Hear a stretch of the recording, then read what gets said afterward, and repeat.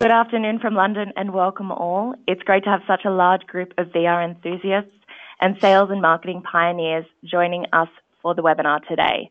And for those of you not listening live, you've been lucky enough to receive a recording of the webinar. So yes, the webinar is being recorded and will be shared with all registrants. The immersive nature of VR allows you to create worlds and experiences for your customers that will allow you to develop relationships that build on emotion, excitement, and awe.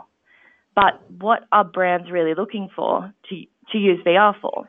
And what's realistic in terms of campaign investment in this early stage of the industry's development?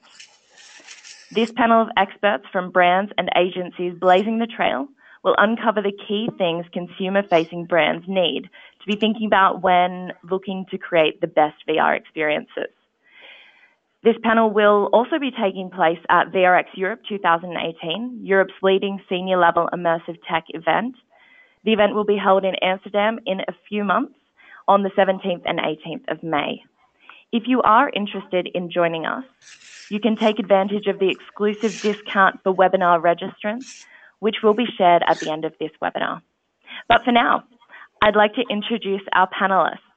Firstly, we have Alistair Thompson, International Executive Vice President at The Mill. We have Shamaran Pirbai, Global Digital Project Management Lead for GSK, and Sol Rogers, Chief Executive Officer at Rewind. Alex Wills, unfortunately, won't be joining us and sends his apologies. Now to our panelists. Would you like to start off by saying a few words about yourself and your experience in the space? Let's start with you, Alistair. Yeah, hi. Gosh, I've been with The Mill now for a rather long time, about 19 years. I guess I got the international bit in my title because I've moved around a lot. So I spent a long time in New York, helping to set The Mill up in America, and then have done quite a bit with our other offices and getting things going. So I've been a bit of a pathfinder role, I guess, in terms of expanding our business. And then most recently, I've been quite focused specifically on automotive and coming up with new solutions and ideas to do interesting or create interesting content for the automotive industry. So that's my story so far. Excellent. Shamaran, would you like to tell us a little bit about yourself?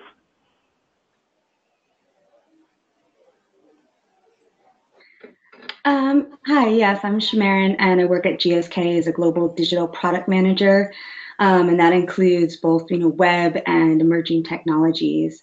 But I work in our HIV division. So what we're really looking at exploring these technologies for is how we can help to reduce some of the stigma faced by people living with HIV. You wouldn't think that that was still an issue today, but actually it is quite still widespread issue, as well as we're looking at how to use this for interactive data visualization.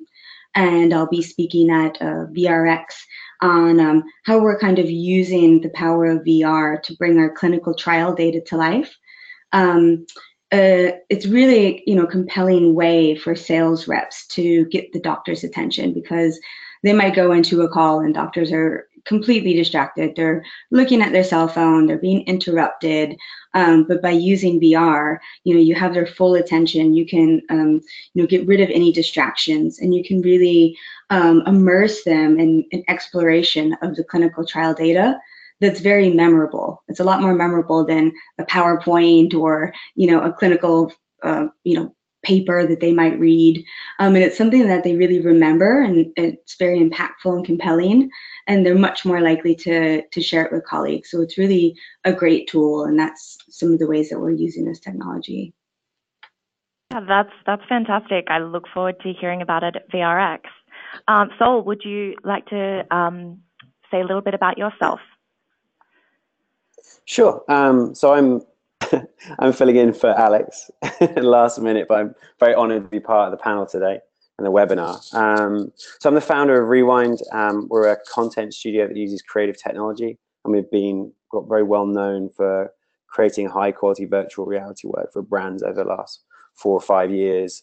I'm also the chair of Immerse UK, which is a UK government funded body to support the immersive industries across entertainment, advertising, through simulation training and beyond. And I'm also the new chair of BAFTA's new immersive entertainment group. I also have a part-time role as a university professor teaching animation and visual effects and emerging tech. So I have a lot of different hats I wear, but at the moment we're very much focused on how we can create value for our brands and our clients within VR and AR and beyond into mixed reality. Excellent, Sol. That's fantastic. Well, we'll move into our questions.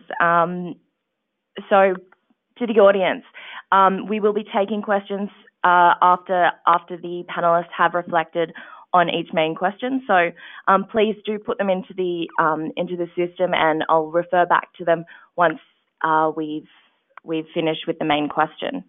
So to get started, as mentioned, the immersive nature of VR allows you to create worlds and experiences that allow big brands to connect with their customers on a new level.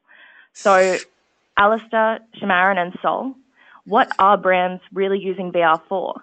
And what are some of the best examples of brands using VR and AR and immersive tech to develop exceptional relationships? Would you like to start off, Alistair? Yeah, sure. If you don't mind, I'll sort of blend VR and AR together a little bit. I think one of the things that I really feel at the moment is the driving force behind all of these mediums tends to be real-time technology, and where real-time technology is going is probably one of the things that interests me the most. I think brands are trying a lot of things out at the moment, and one of the things that we're finding ourselves focused on, although we are a company, the Mill, that has a tradition in advertising and marketing, and that's obviously a huge part of who we are. We've been brought in as well to create tools that are very practical for brands, that actually help them do things within their organizations that can then instantly sort of be flipped and turned into something that is also very effective for marketing and advertising for them. As an example, I'm in the car side of things. One of the tool sets that we've developed in the last couple of years is, one product is a product called the Blackbird, which is a motion vehicle, capture vehicle for cars. So it allows us to create very, very photoreal CG cars. But one of the things that we immediately found out when we built that was that it's quite abstract shooting with a vehicle that is then going to become something else in CG later. So we very quickly moved towards augmented reality and trying to create a version of that vehicle over our Blackbird motion capture device on set or on location that immediately makes the director or the clients feel like that product is actually there on set and on location with them. So I think we're seeing that suddenly grow legs and move into all sorts of different directions, because we're seeing our clients really take much more ownership of kind of principally the thing that is most important to a lot of these manufacturers, which is their design. If you're a car manufacturer, if you're an architectural firm, or if you make washing machines or any big product, a hard object, the thing that is perhaps most important to you is your actual design of your product. And we're seeing manufacturers and brands taking more ownership of this and realizing that they can create a lot more content and a lot more useful interactivity with this than ever before. Internally, at a brand, that might mean visualizing and testing and engineering their products by using augmented reality and VR to get to a point much more quickly where they're understanding what's going to work and not work in terms of how something looks, how it emotes, and how it works.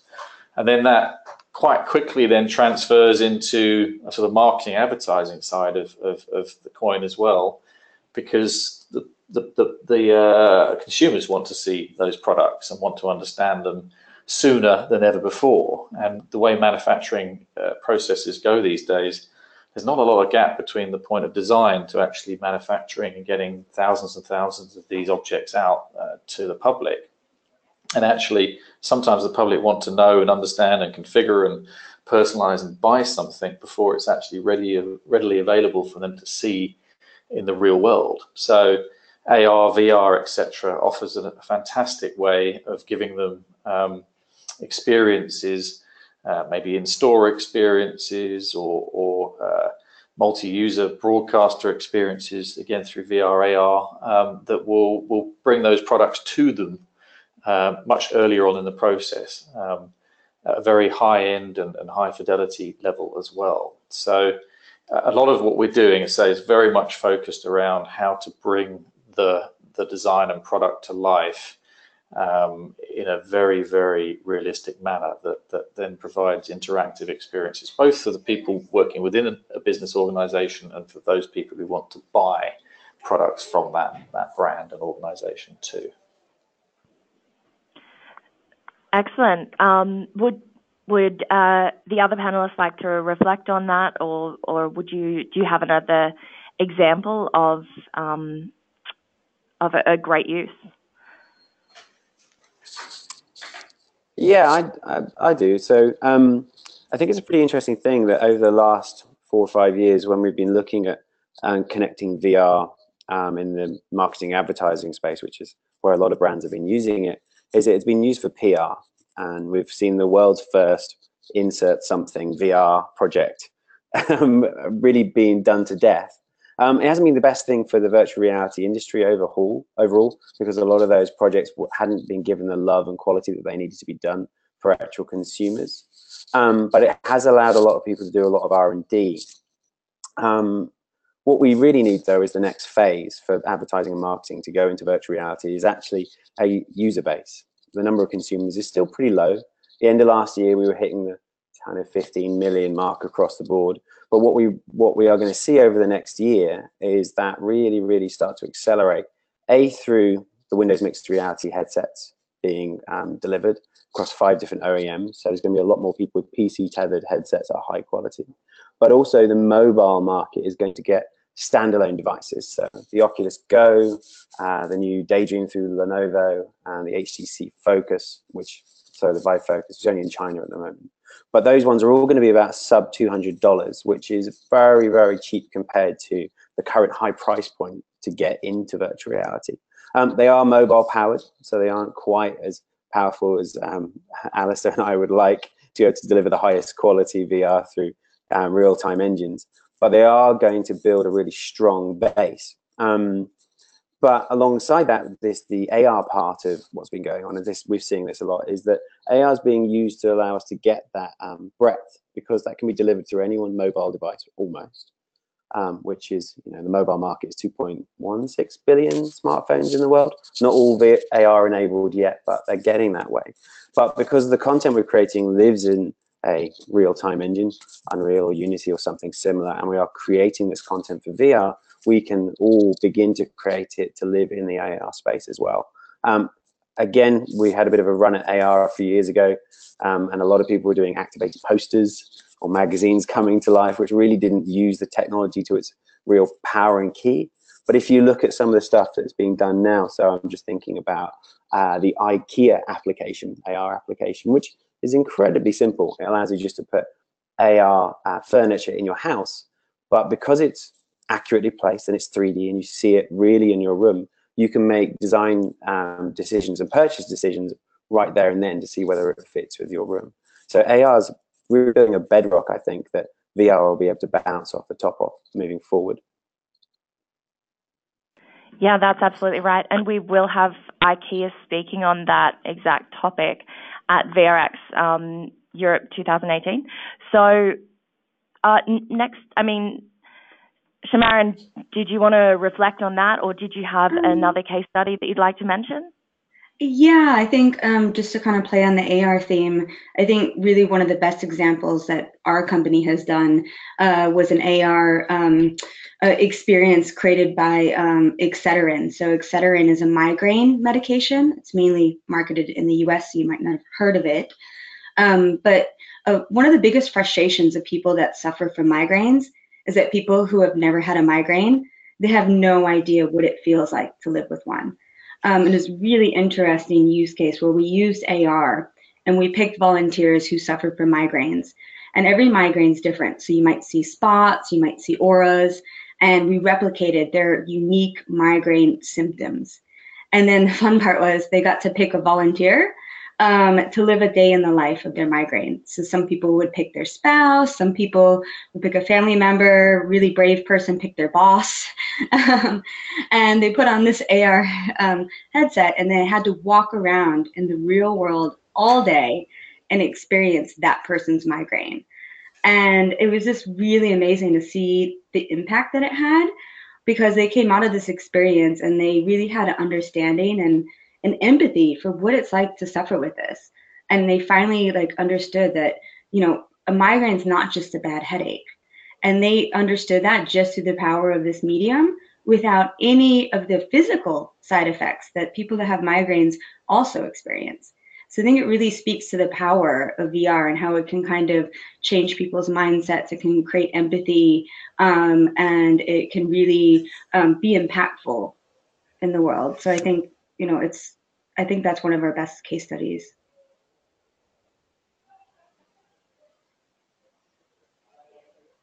Fantastic. And before we take some questions from the audience, did you guys, other panelists, would you like to reflect on that at all?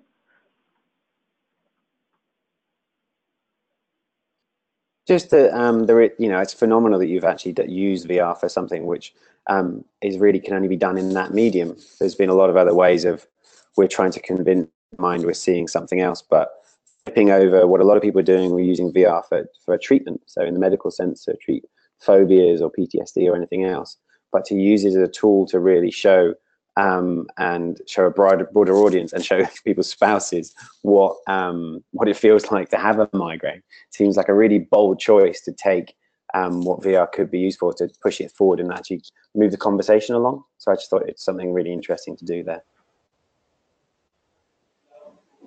I think it's an interesting point that VR, AR, these experiences don't always have to be entertainment in the classic sense of the word of, you know, enjoyment and escapism. It can be very educational sometimes, and actually providing a very moving experience that's educational that cannot be achieved in any other way. I think is incredibly powerful and is perhaps underused a little bit at the moment in the AR VR world. I think one of the best projects we've ever worked on was when we did a project with The Guardian, and it was to illustrate how awful the living conditions are if you're living in solitary confinement. Now, it doesn't sound like an experience you'd jump to do as a VR piece, but overwhelmingly people remembered it, understood the sort of debate much more than they ever would have done by actually feeling like they were experiencing a cell in a prison in a way that you would only do otherwise if you were there. And it really did, you know, open up the debate and the questions as to whether it's the right or wrong thing to do for society. And I think there's much more of that we can do with VR, AR in terms of opening up questions and providing a forum and a way of really sort of challenging society and things in the future. Yeah, I absolutely agree. I was going to mention the 6x9. I think it's a phenomenal piece. What brands have been trying to do for years is trying to connect with an audience and trying to connect with them emotionally if they can.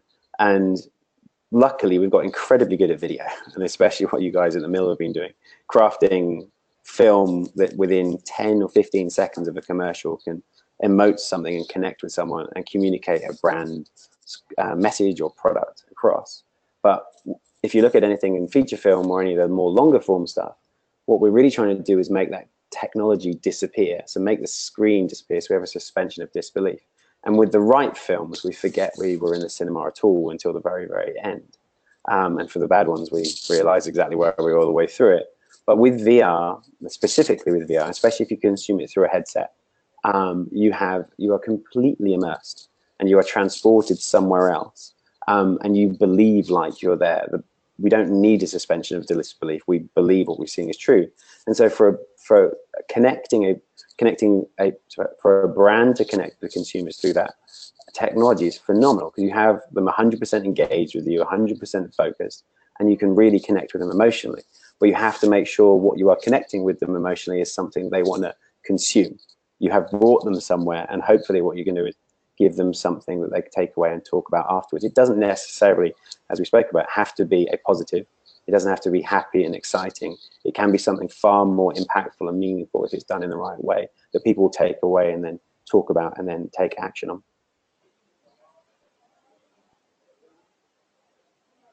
Fantastic, guys. And now we do have some questions from the audience. This one is directed at Alistair.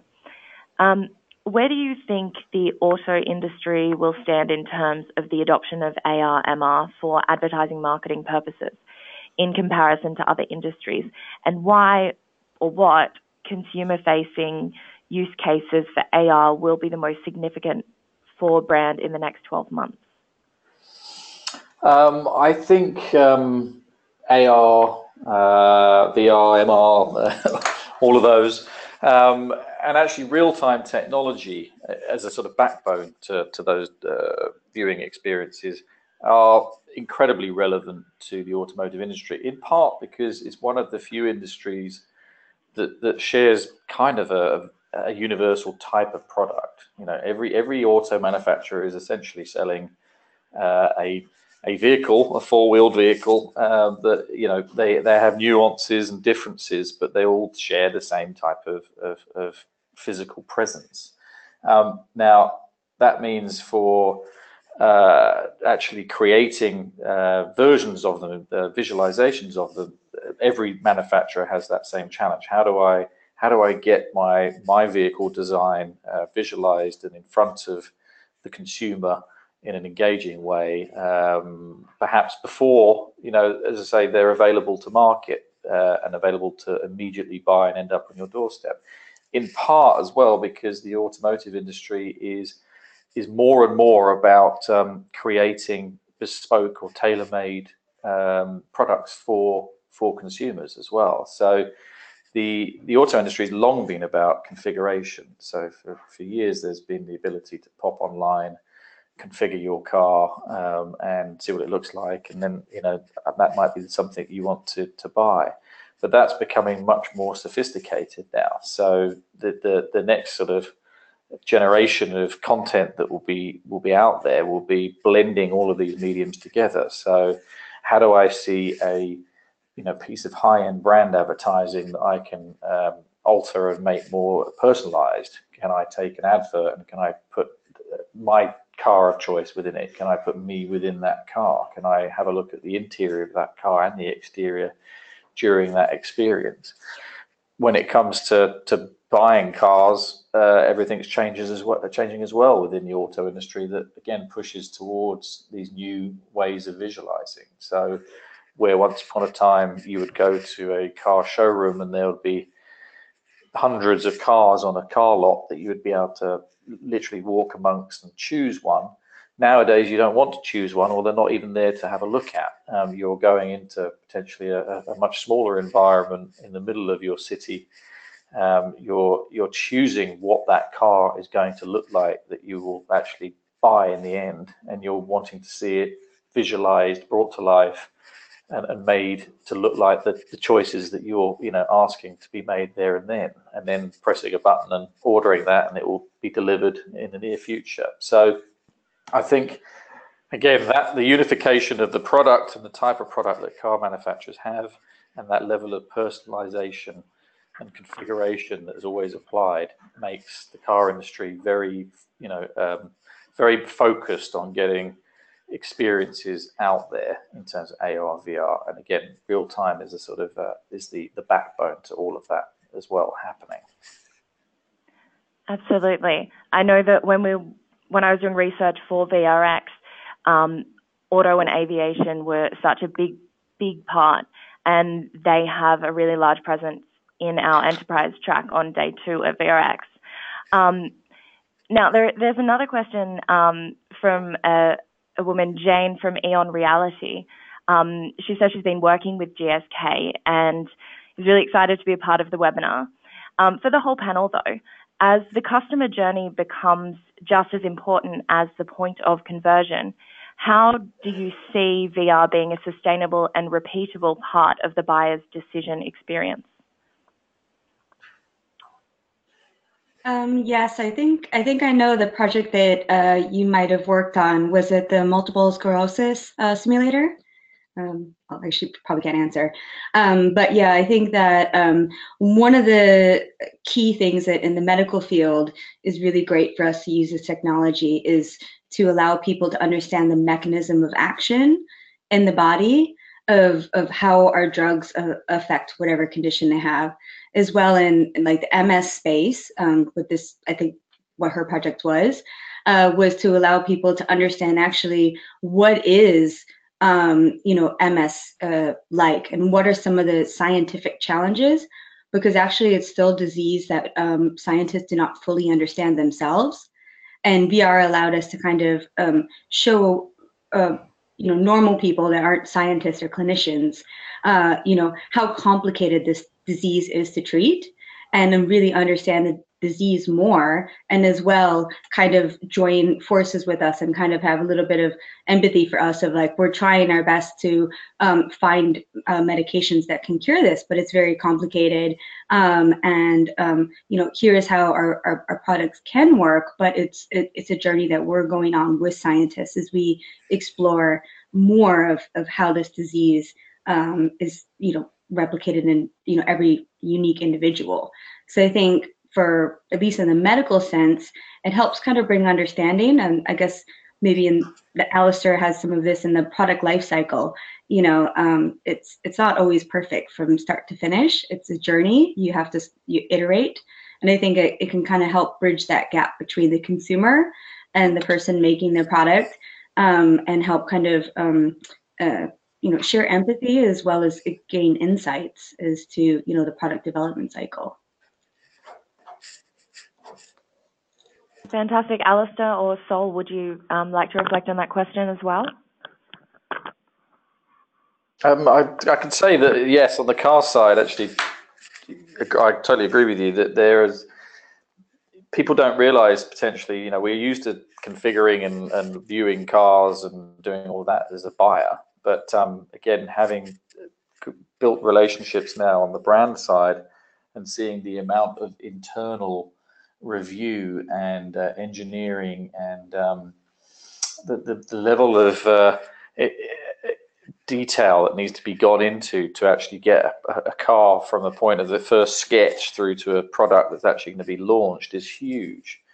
So there's an enormous amount of iterative visualization, sign off, and an enormous amount of people that are involved in that process. And you have to provide lots of different ways of actually allowing individuals to make the right judgment calls in that process as well, because you have to bear in mind, what type of individual you're dealing with, how comfortable they are at dealing with certain types of visualization, and giving them the tool sets that they need to actually make that judgment. So, some people are fine about putting VR headsets on and being in a singular experience. There are other people who want to share an experience together with colleagues in the same room in natural lighting, which makes augmented reality a much more useful product. Others might actually err towards VR because you can more easily do a virtual setup and effectively work between offices all over the world to be judging things together in a VR avatar type setup. And then perhaps for other people in the industry, the most important thing is that you've got a level of continuity in all the visualizations that you're looking at. So if you're judging a car design between multiple continents, you want to make sure that the visualization of the design that comes out of the UK is as high and as decent a quality as that comes out of Japan, and that one isn't given an advantage over another based on the type of medium that they're using or the visualization tool that they've got. So there's lots of iterations and lots of need and requirement for giving people lots of different access points to view and judge these things. Mm-hmm. I think just to follow on from that, I think there's I think some of the most powerful moments we've seen recently is that social side of it.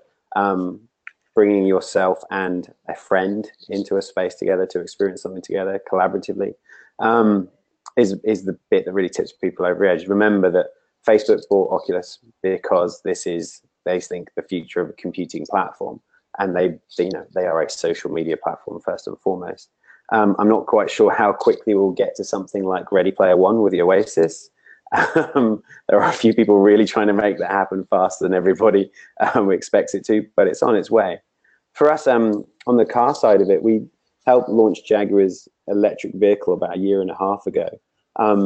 And it was a piece of theatre. So we had 50 people in LA and another 15 or 20 in London, all in headsets and all seeing each other like they were in a stadium or they were sitting around a conference. And they could see each other, wave to each other, and they could speak to each other.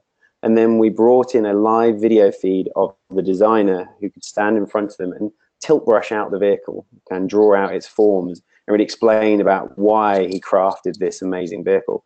We could then bring that thing to life. We could take you into the engine. We could sit you in the driving seat, and we could basically treat you as an individual throughout the whole experience. And the amazing thing was, at the end of this piece, which was a piece of theatre more than anything else, using VR as the tool to do all of the sets and locations, people spoke about the size of the cabin. They felt like they had sat in this concept vehicle. They could talk about the detail of the engine structure. They could see, we gave them a wishbone in front of them so they could see the quality of the suspension. And no one had ever seen this stuff in that way.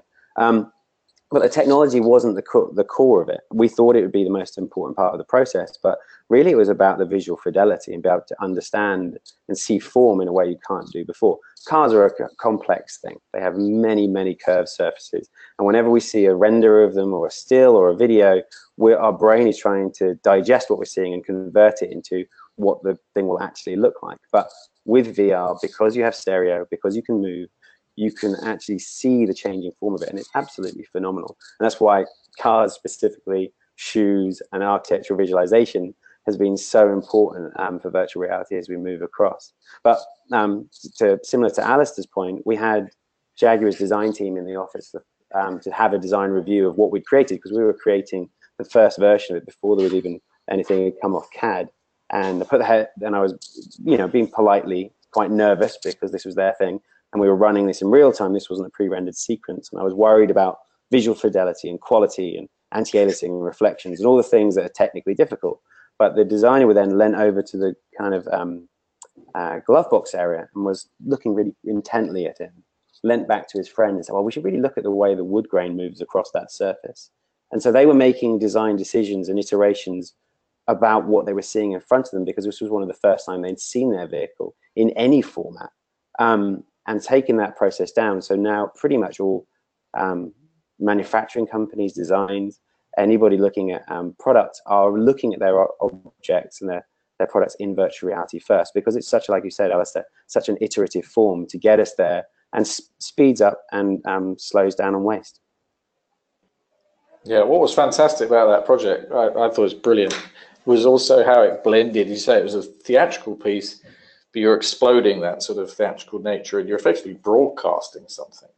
You're mixing all of the benefits and, as you say, the level of detail that you can get into with VR, but you're then bringing people into it. And I think that's such a big component, as you said, of where VR AR is going to go, is not making it so much of a singular experience, but giving you all of that immersiveness of a singular experience, but bringing avatars or bringing people into it, and actually allowing boundaries to be greatly reduced as a byproduct of that. So really making things more intimate than ever before, potentially. It was only run as, like I said, about these 60 odd people all at a time. I mean, admittedly, part of them were in London, was the real hook that we could bring all these people together. But the second stage up from that is that we can now release that application for anyone with a VR headset to come to that live event and be part of it. So it's almost broadcasting an event through virtual reality. And the real key was that it wasn't captured 360 video. It wasn't a stage show. Everything was running inside the engine, so we could take that world and distribute it anywhere we wanted around the planet. We did look at bringing in the designers as volumetric captures or 3D avatar versions of themselves, but they never really gave us that feeling of presence, sadly, of a human, because we're always so used to looking at humans in intricate detail. Even with $100 million worth of visual effects, we never quite get them to look photoreal. So we decided to use them as a green screen video element in stereo and brought them in instead, and it worked phenomenally well. There were a whole bunch of technical challenges to get that video in there running in real time and distribute it, but it was one of the key things to play to the strengths of the real-time engine. They're incredibly good at doing physical objects and designed objects, but they begin to fall down when you get to organics, and especially once you start getting to characters. We are getting closer to it, but it's still a little ways off. Well, guys, we can definitely say that we've established that VR, AR, and immersive tech are definitely making waves in the marketing sales space. But building on that, and where you have seen success, could you reflect on what's realistic in terms of campaign investment at this early stage of the industry's development? Yeah, we can look at that. So there is campaign investment's a strange one. Well, it's not a strange one, it's a very straight one. It's what's your ROI? What is your return on investment for what you're putting into it? And as I said earlier, the PR part of doing the activity, being the world's first and using a new piece of technology just because you can, kind of came and went, thank goodness. But there was a time for a year when, as I said, the world's first VR something was put out onto Engadget and Gizmodo and Wired and everything else. And that's really where the value was, sadly. It was in the additional free press that came from doing the activity. But as the industry, the immersive industry is maturing, we're realizing, hopefully brands are realizing and agencies are realizing, you still need to deliver value. And it's not necessarily specifically value as in the return on investment, but it's also the value you bring to the consumers. Who is seeing this? Why are they seeing it? And are they having a really great time? Because when it comes down to it, once you have them in VR, you have a very special moment. Like I said, they're 100% engaged in what you're showing them. So we always think about it as the industry is going and we don't have the large consumer base to really bring up, if we put all of our money into creating just a real-time interactive VR experience, we know that the number of consumers that may see it is going to be far lower than the return that we need. So we always think about how that we can get as many different things out of the asset. So how do you sweat them? So we did a project for Ghost in the Shell last year. We were given a very short time turnaround, and it was for Paramount's launch of their new movie. And we created a super premium version of what we call a VR vignette. So taking the world and the character and creating them in real time. And we delivered it for Rift, and it had 50,000 downloads, I think, maybe even a little higher. But that's a pretty low number of it. It was pretty quick, it got a lot of press. But we then created a Gear VR version that ran on mobile, and that was in the hundreds of thousands of downloads. But we also then created a 360 video out of that as well, and really edited separately. But again, that was all from the same pipeline, and that's had it's had tens of millions of views. So the breadth of conversation through Facebook really has got them an ROI, so return on investment for the money, because it is a marketing piece. But then we have also directly connected through Gear VR and through Rift in a new way. So we created a new piece of content, a new piece of marketing to live on these new platforms. So really what I'm saying is about getting the most out of everything you're creating, especially once you have it in real time, is really, really important. And one of the key benefits of doing this type of work. If you just had 360 video, you could only deliver it in some places. If you just had 2D video, you could only deliver it in some places.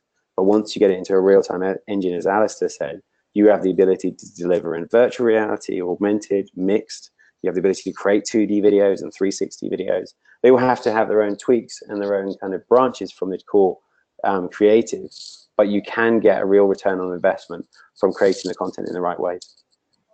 Yeah, I couldn't agree more. It's I think we're probably all evangelists for this thing that we call the universal asset. And the universal asset again just means giving brands and people more control over what they make, and creating really high end, brand level content that can sort of be seen as a pyramid structure. So you create something that's really high end as an asset, that's pretty flexible as an asset, that can then generate content that has multiple touch points, and can, as you say, get the ROI because it's connecting on so many different levels, and allowing for so many new different types of creative engagement, really. And I think the biggest challenge to all of this is not, ironically, it's not technical, a lot of it.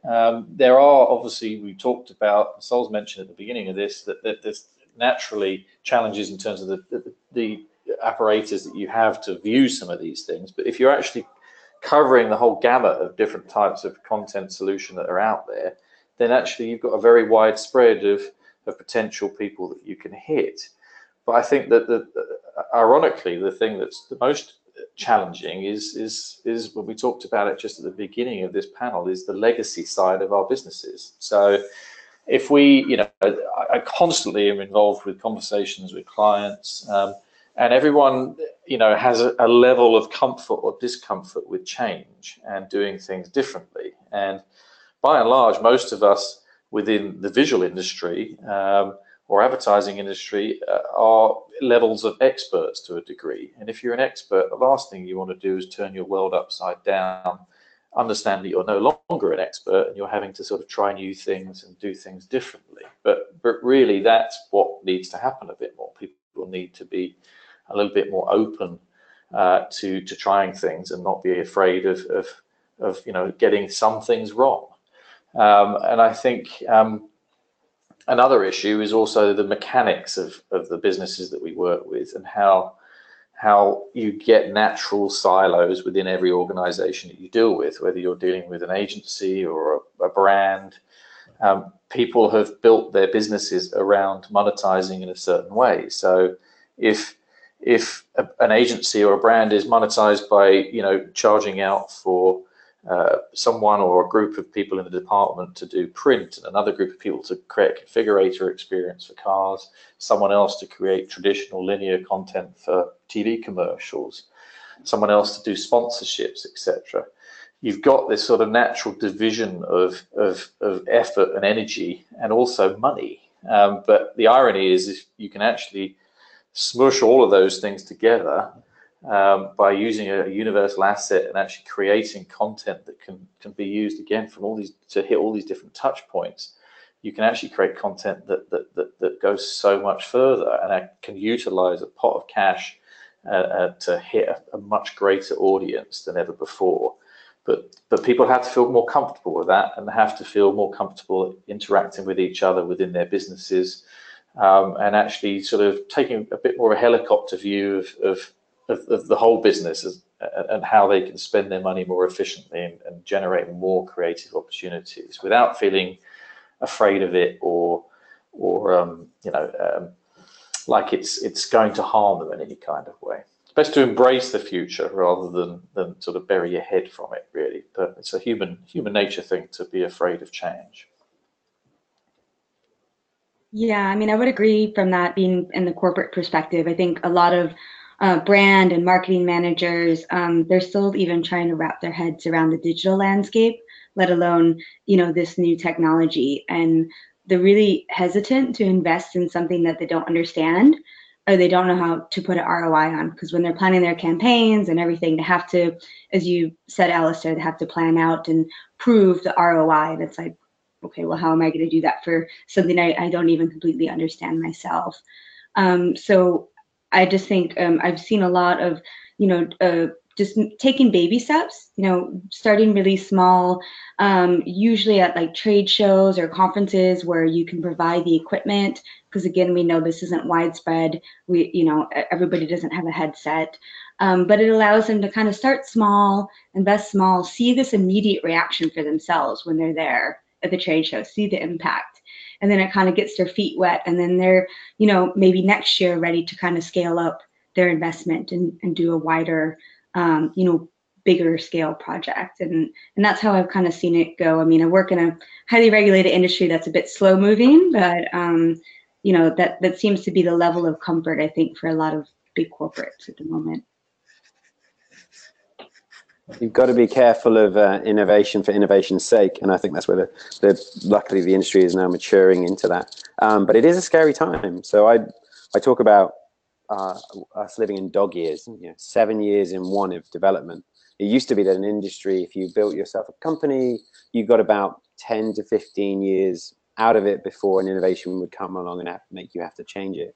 Now I think that's more like 2 or 3. And even for ourselves, I could only give you maybe 3 to 6 months out of kind of, I know where the industry is going before a new platform comes out, a new piece of software comes out, a new piece of hardware comes out, and everything kind of shifts again. And so it's scary that you think there's a whole bunch of people that are kind of still kind of weren't getting their heads around what digital is. There's a whole set of consumers that have moved on beyond wanting to consume any of the traditional types of medium that we're trying to communicate with them in. Thank you, panelists. That's fantastic insight. The audience is so engaged. We have so many questions. So building on that, I'd actually like to take it over to the audience really quickly. I think it would be great to get some statistics from you as a group. Now we're going to bring up a poll. So it should be coming up on your screen now. When will VR AR be seen as the majority of brands? Sorry, when will VR AR be seen by the majority of brands as a must-have component of their marketing mix? A, it is already. B, 1 to 2 years. C, 3 to 5 years. Or D, longer than that. Just take a moment to fill this out, and speakers, we'll ask for your comments on this as well.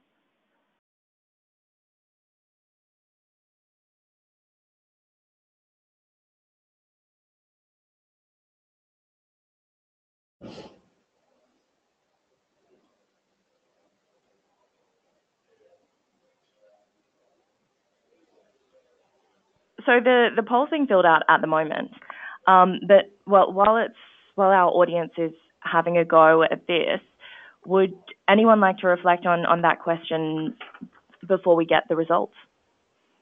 Yeah, I mean, as I guess the one person from a brand here, I would still say it's 3 to 5 years out, as I just alluded upon. I think at least the big corporates, they're just starting to get their feet wet. They're still trying to even understand multi-channel marketing in the digital space. So I think it's going to be a ways out, and I think they're not going to see it as a must-have until the hardware and technology is ubiquitous amongst the crowds, and they know that people have these headsets, they are using them, they know, to Sol's point, there's so many different development platforms and devices you can develop for. It's kind of like going back to the beginning of the smartphone of, oh God, we have to develop for how many different platforms.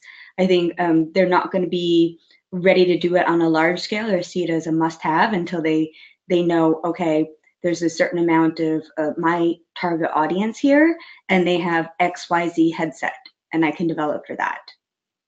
I think it also depends on a lot of... Oh, sorry, go on. You go, Alistair.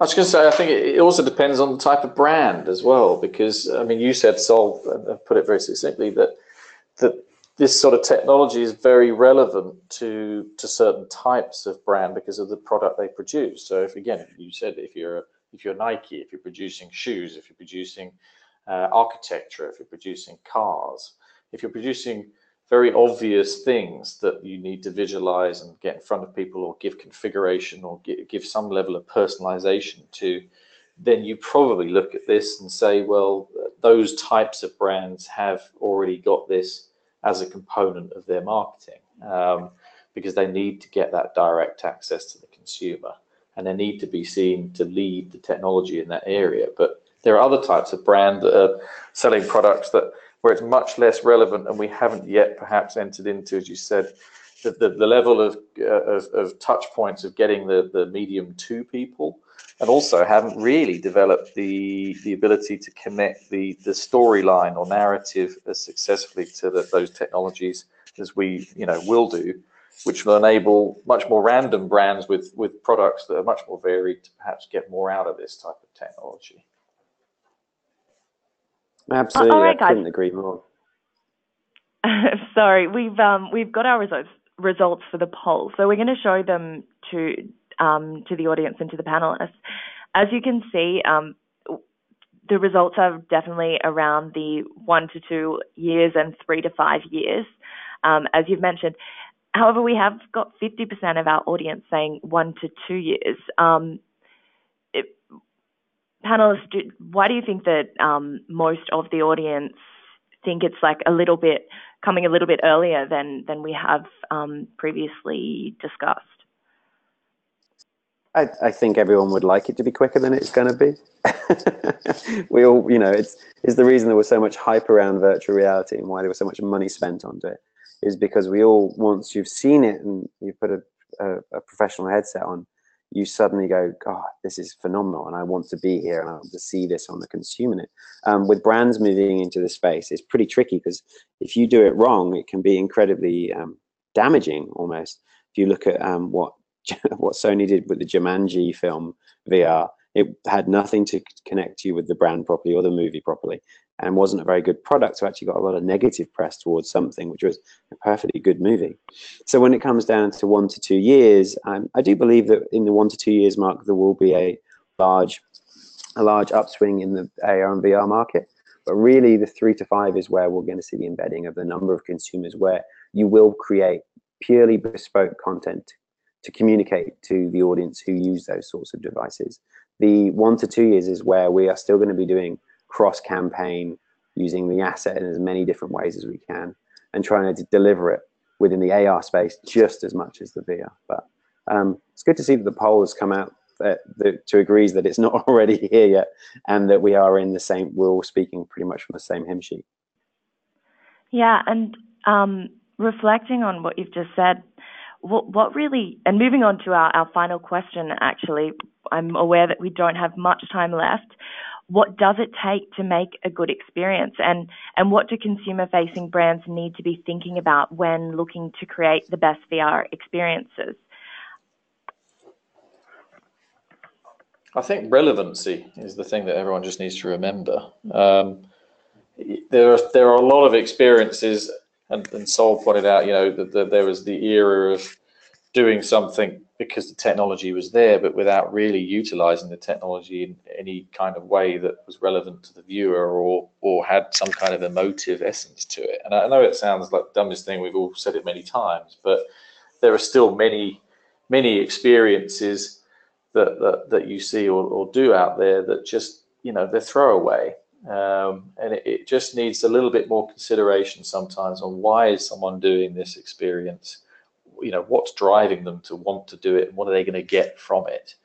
That doesn't always have to be, as we've discussed, straightforward entertainment value. Yes, you can, create amazing theatre, create an amazing experience that is pure entertainment, like, say, the Void experience, most of us have trundled down to at the Westfield. But there are equally other experiences that are just relevant because they either give you a level of connection to something you want to buy or want to build or want to develop, or they connect you to some kind of human element that you wouldn't be able to experience otherwise. And we just need to see a bit more of that, I think, as well, than we perhaps are at the moment. And sometimes perhaps people do get caught up in what's the next thing that's coming out, rather than, well, what's around now and what can I do with it that's going to be the most effective. We're harking back, some of us, to things that we did a year or two ago that are still the most effective pieces that we worked on, because they had the right essence of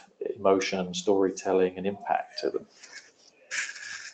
We've worked a lot with clients over the last few years, asking them why, and we've probably turned down as many VR projects as we've taken on, because we've really worked with the client and said, actually, this isn't the medium for that. You can communicate that probably just as effectively, even more effectively, and communicate to more people with a different medium, a video, a pop-up event, a guy in a furry suit on the street. Who knows what it is you want to communicate? But VR isn't going to make your idea good or your campaign good or your product good. It's just another medium that you can work with. And so you really have to ask why a lot of the time. But if you are going to do it for the right reasons. Like I said before, once you put the headset on, you have real control of someone. You have transported them somewhere else, and you are giving them an experience that you could never have gotten any other way. So we always look at, why first, and then really consider audience and demographic. Are they there? so we were asked to do a bunch of stuff with English heritage, and I didn't think the English heritage demographic might have VR consumer headsets at home quite at this point. So it might not be the direct way to work with it. Then if you are going to do VR AR, consider whether it's passive or active, how much people are going to be involved in the journey. Are they just watching the video play out and they have no agency? Or do they have to build the car or fly the dragon or whatever it's going to be? And then budget. This stuff can be done budget conscious, but really it takes a lot of money and a lot of time to do it very, very well at this point, which is why you need to make a decided decision on how you're going to use it and whether it's really going to be effective for you. Yeah, I think just to add to that as well, I think user experience is also very important because a lot of people are still quite new to this medium. So you really need to use a lot of audio and visual cues to really guide them through the experience, or they might become very frustrated, or even worse, they might miss out on your key messages. So I think just taking into account that this is a new medium and the user experience, not only do you not need to make them sick, but you need to guide them through it. You need to, really make it a good experience where they're not getting frustrated by it. And I think that's one of the key things that it defines a good or bad experience in a lot of these applications.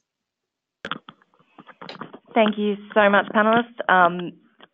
I mean, there's so much to say, and although we've only really touched the tip of the iceberg, it's been fantastic to have you all on board.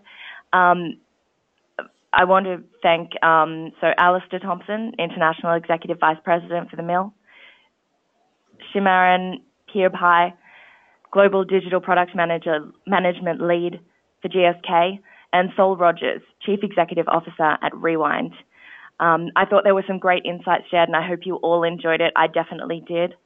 As mentioned, we will be sending all of the recordings of this webinar to the attendees, should you wish to share it with your colleagues or just listen back. There also were a few mentions of the upcoming event, VRX Europe 2018, which will be held on the 17th and 18th of May in Amsterdam this year. All of the speakers that were with us today will be speaking at the event, and we'll continue the discussion on how the immersive nature of VR allows big brands to connect with customers on a new level, but also explore how the adoption of VR and AR across sales and marketing will grow mainstream awareness of immersive tech, as a lot of the panelists mentioned today. For information on the event, you can check out our website, where we will be sending around a link via chat. And if you are interested in joining us, you can take advantage of the discount that we have provided. Limited tickets are available at this price, so start organising your team now, and I look forward to seeing you in Amsterdam. Panelists, thank you again. It was wonderful to have you on board. Thank you, our pleasure. Yeah, thank you very much. Thank you. All right, thank you everyone, and we'll wrap it up now.